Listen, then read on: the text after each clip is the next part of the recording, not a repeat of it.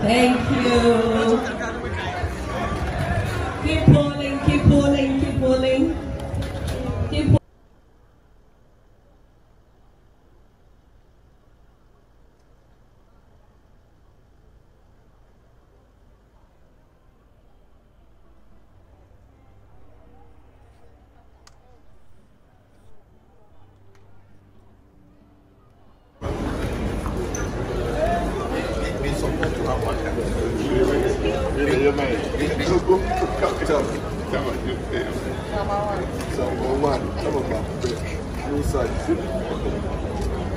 I can't use in the name of our Lord, Jesus Christ.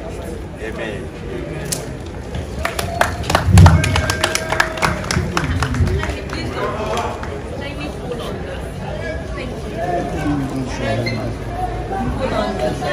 The transformation that has happened in UPSA, I used to say, has never happened in any university. Those who came before him and those who came after UPSA.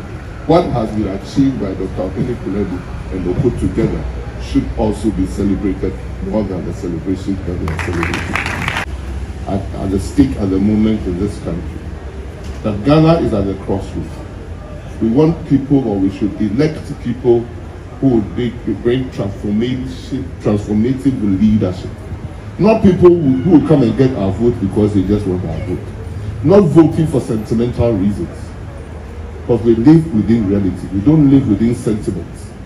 We don't live within cliches. We live in the practical aspect of day-to-day transformating in people's lives. Free SHS has transformed their life. If nothing, for the girl child. Before we started free SHS, for every 100 students, boys that went to school, only 65. And every professor of obstetrics and gynecology, interestingly, Professor Martin, who said to me that he doesn't believe in family planning. To me, I was taken aback. The professor of obstetrics, one of the premier obstetrician gynecologists in this country. Prof, why don't you believe in it? And he said, NAPO, just put the girl child through education and you'll solve the issue of teenage pregnancy. And it's true. The running mate to the MPP presidential candidates, former Minister of Education, former Minister of Energy, Honorable Matthew Opoku Pempe, to give his briefing.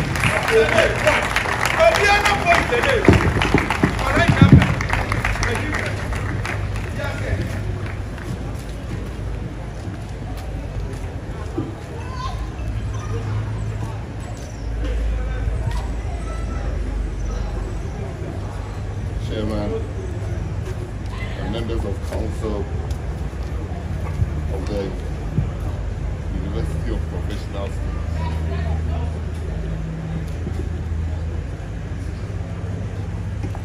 Chairman, members of council of the University of Professional Studies. And to start with a huge controversy. Chairman, members of council of the Okonkwo University of Professional Studies, the Vice Chancellor, Pro-Vice Chancellor, the Registrar, clergy, invited guests, students, friends from the media, ladies and gentlemen. Second controversy. I personally have liked this to have been done when we win the 2024 general presidential election. Because for detractors, you will never appreciate what the chair and the vice chancellor have said.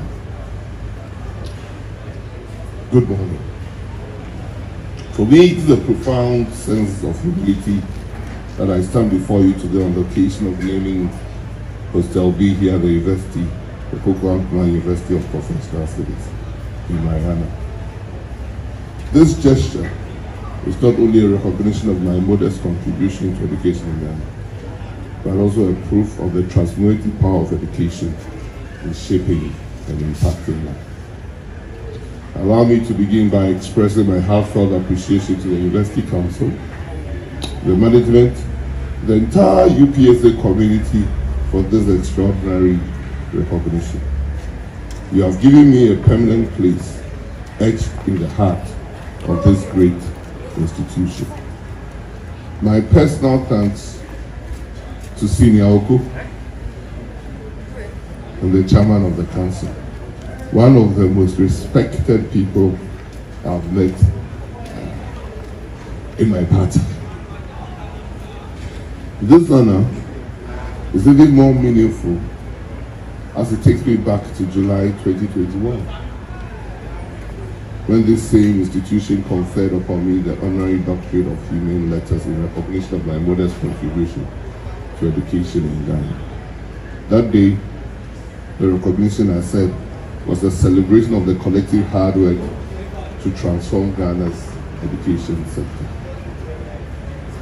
I have personally believed that education must serve as a great equalizer, bridging the gaps of inequality and providing opportunities for all, irrespective of one's background.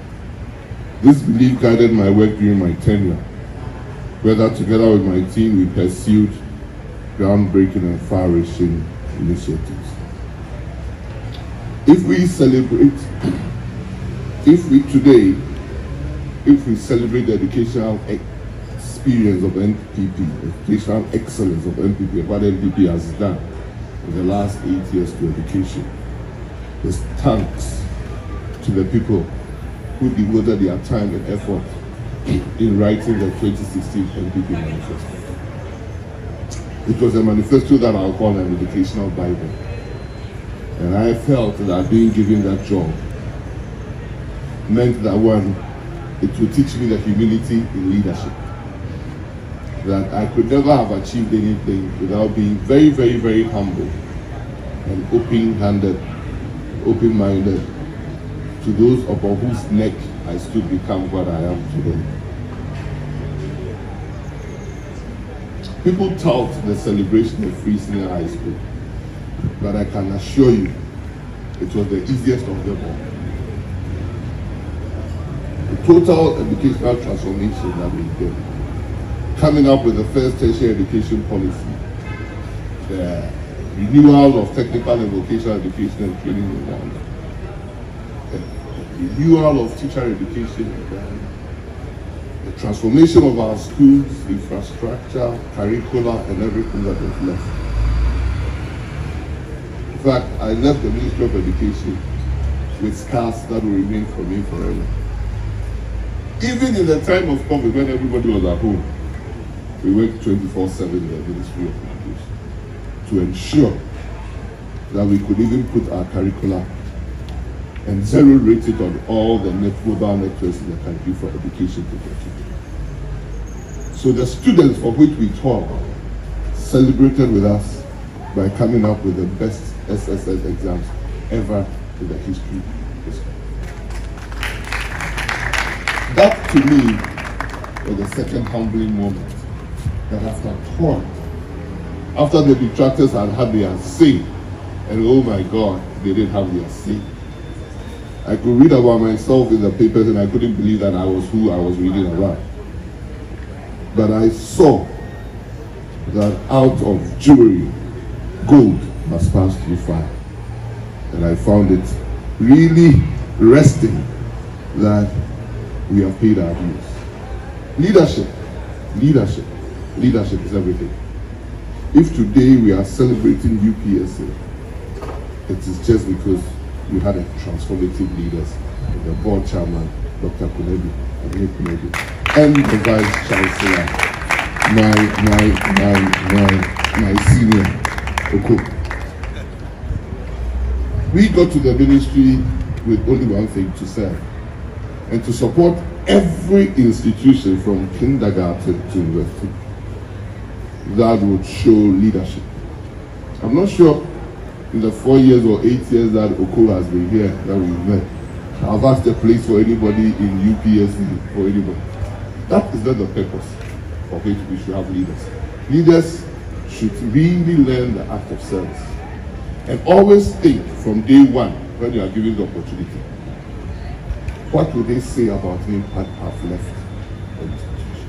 What will people say about Dr. Uni Hostel and my own senior Oko when they've left? The transformation that has happened in UPSA, I used to say, it has never happened in any university, those who came before him and those who came after UPSA. What has been achieved by Dr. Uni Hostel and they put together should also be celebrated more than the celebration that they are celebrating. Everywhere I pass, I even wanted to become an honorary member of the faculty so that I can come and learn how to play tennis here. Every day, almost every day, I pass in front of UPSA to get to where I want to go to. And I just love the road because I see transformation right in front of my eyes. Not only curriculum, also infrastructure. Not only curriculum and infrastructure, but also leadership and example that we are finding. And I hope that the incoming Vice Chancellor, another good friend of mine, I know their shoes are big, but you should also be able to leave a lasting legacy when you have left this. Don't think that you will be leaving when you are about leaving is when you have to do your legacy. You have to write your legacy script the one that you get into office. Because that is what you'll be remembered for. You'll not be remembered for how many students you helped come to UPSA. You will not be remembered for the politics of USA, lecturership, professorship politics, the politics of the council in approving professorship. That's not what you remember for. You remember when you leave, what did he also add to UPSA? That, I think, is what is at the stake at the moment in this country. That Ghana is at the crossroads. We want people, or we should elect people who would bring transformative leadership. Not people who will come and get our vote because they just want our vote. Not voting for sentimental reasons. Because we live within reality. We don't live within sentiments. We don't live within cliches. We live in the practical aspect of day-to-day transformating in people's lives. People forget that nearly 100,000 students every year couldn't go to school because our end certificate was BEC. And they had passed and couldn't go to secondary school. And when you finish BEC, the certificate doesn't qualify you to apply for any job in the country. And these 100,000 students, lives, human beings, were left out of our accounting system in this country. Free SHS has transformed their life. If nothing for the girl child. Before we started free SHS, for every 100 students, boys that went to school, only 65. And every year, check the papers, from 2012 to 2016, and even before that, the issue of teenage pregnancy was so rife and rampant in the country. Every day, teenage pregnancy. Every day, you could quantify the number of teenagers who have gotten pregnant. Why would they get pregnant when there is no future for them? And now, for every 100 boys, there are 107 girls.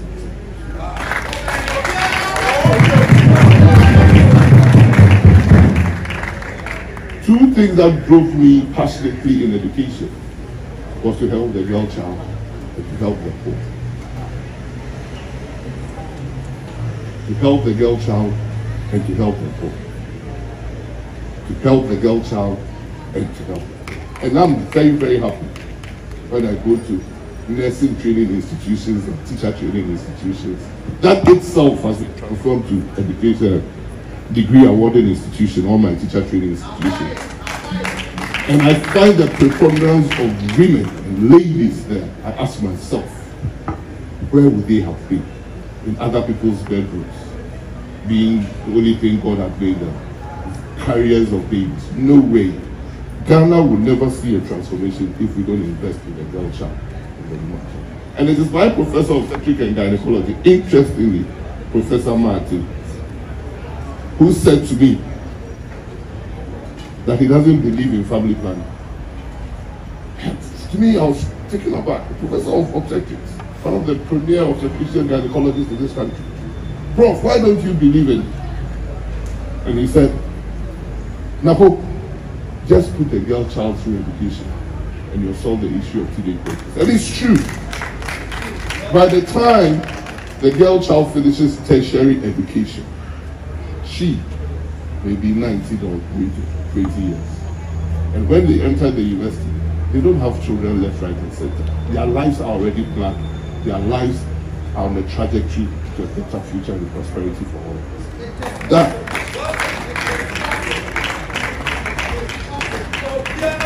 I always say, I can't talk about Dr. Uni Hostel and talk about Oko Senior.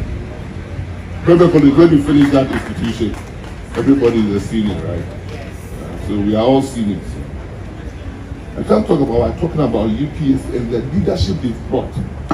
Just across the road, when I became the minister, there were universities that are taking millions of dollars to do similar infrastructure. And as we speak, the Ministry of Finance is paying for that debt. Similar university. They are taking millions in United States dollars to build the kind of infrastructure UPSA is inaugurating. And today, none of it was built, and Ghana government is still paying the debt. That is the difference. So I was very, very proud, and I will still remain proud as a minister, former minister, hopefully former minister. Education, I won't have to go there again. But to say that the best university management I ever came across in 4 years, and I can say, even today, is Dr. Uni Hostel teaming up with senior.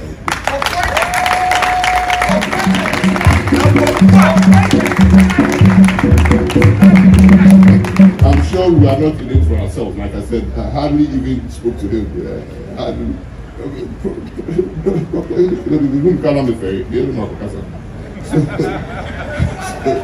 So, thank you for the service you have rendered to UPSA and education in general.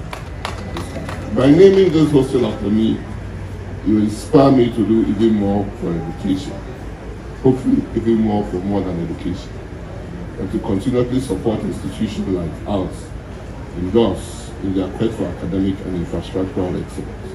Thankfully, ladies and gentlemen, I'll be also happy to serve the man who has given the clearest indications of resolve to ensure that solid foundations laid by the NAPO administration in the education sector is built upon.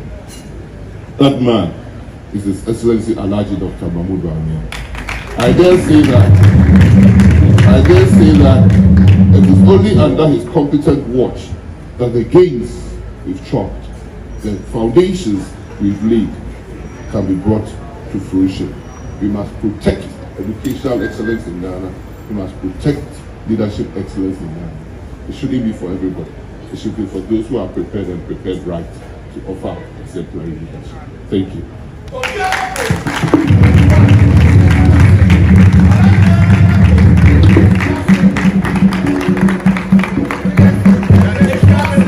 Thank you very much, Honorable Matthew. Thank you. I would like to invite Reverend Theophilus Tete to offer a prayer of dedication of the building. The name on the building, kindly come closer to me as we cut the ribbon. Kindly, I invite the Honorable Matthew Pempe, Council Chairman, the Vice Chancellor, the Registrar, to come and cut the ribbon.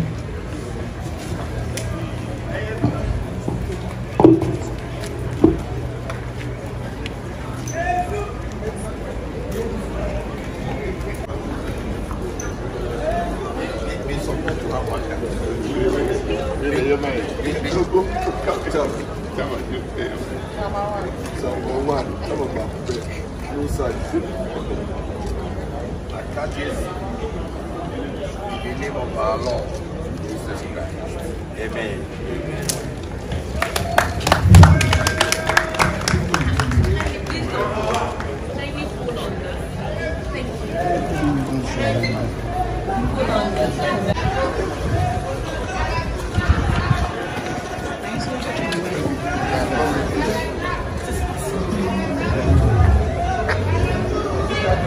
Thank you.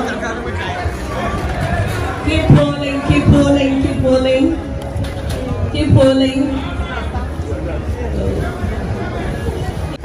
His letter at home. And they have followed it up. In less than 2 weeks, we got the approval for this project. So it will be ungrateful if we fail to appreciate what it did for us to get this project done. This approval was done by council very early in the year. We did not have time to do this till now. I pleaded with him and said, as for this one, no matter how busy you are, I see you on television all over, but find 5 minutes for UPSA, and we promise you that it will be very short. And I think we are under that expectation that we are making it very short so that we can release you on the campaign trail again. But I stand on behalf of management, and as chairman said, UPSA is grateful. That we did was only a small part. The storms we had, I personally owe you a lot of gratitude, because but for your wise counsel and effort, probably I will not be standing here. Thank you so much for the support, and thank you what you did for UPSA. Now I've had a chance to personally pay my dues to you to say I am personally grateful. UPSA is grateful. And you can see the students behind us. They should be grateful that they are there because you made the effort to have this building. So on behalf of my students too, we say thank you so much, Honorable. We appreciate you and wish you so well. Thank you. Thank you, thank you, thank you. VC, we can't thank you enough, Honorable. So the reason we are here